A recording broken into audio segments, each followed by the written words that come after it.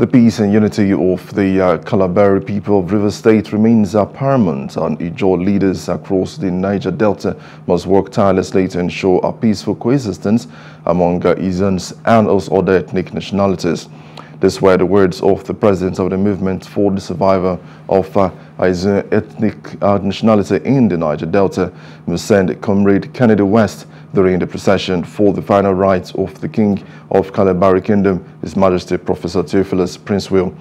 Addressing newsmen after the rituals in the streets of Port Harcourt, the River State capital, West said that the late king was known across Ijaw land for his peaceful disposition and his hospitality, and has left a worthy legacy which all Ijaw sons and daughters must emulate if they must move forward. With vision, carrying every community within the Kalabari Kingdom along. Dialogue, roundtable discussion, continue to jaw. Even great wars always end up on the round table.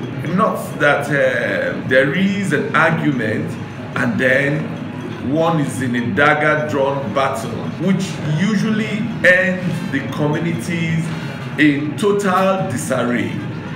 So many communities have run almost extinct because of that kind of, very violent disposition, unforgiving spirit, couldn't tolerate one another, lack of consideration for one another, and all of that. Hello, hope you enjoyed the news. Please do subscribe to our YouTube channel and don't forget to hit the notification button so you get notified about fresh news updates.